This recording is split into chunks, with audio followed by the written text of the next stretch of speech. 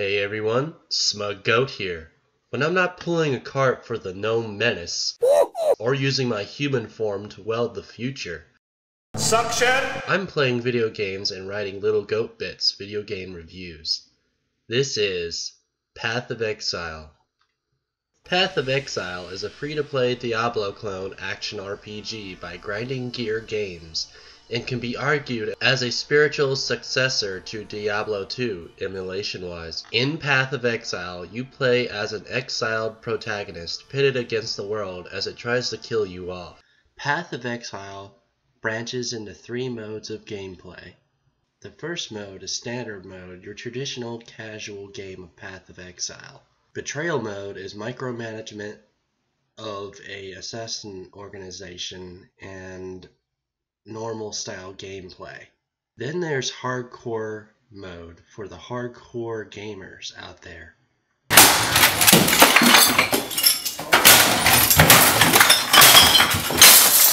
There's a multitude of classes to choose from, but this human form of mine chose the only logical choice for its genetic superiority, the North FC Barbarian.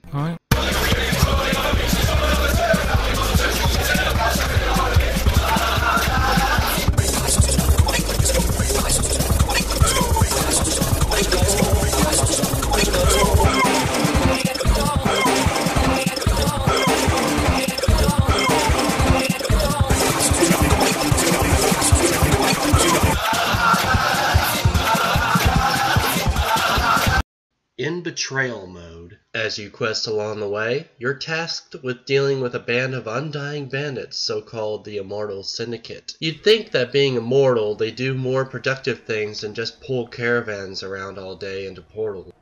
We got you now, murderer! It's off to the guillotine for you! Wait, aren't these guys basically immortal?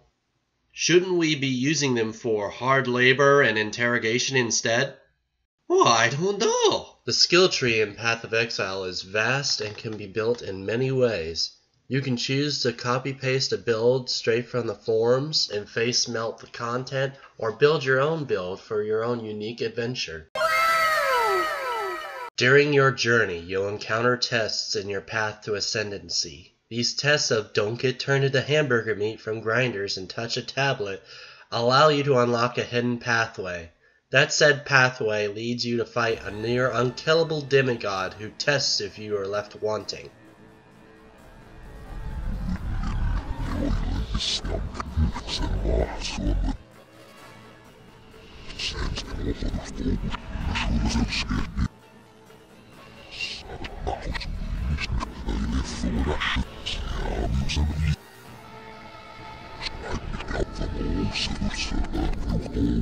You could simply just beat the boss, or like me, purposely die to grind levels at over 200 IQ capacity. PvP can be fun if you like stun locking and getting stun locked to death. The servers do suffer from rubber banding issues, however that comes at the price of a free-to-play game with no subscription. In fact, the only actual time you can spend money in this game for microtransactions is on cosmetics, which is actually very admirable for a gaming company these days. Though the community is not as vast as it was, or depending on patch or server-wise, the community chat can be very helpful if you're stuck on anything. For a decent Diablo clone, I give this game a 4 out of 5. It's available on Steam right now, and is the perfect time grinder when you've got nothing better to do. This is Smug signing out. Have a good day.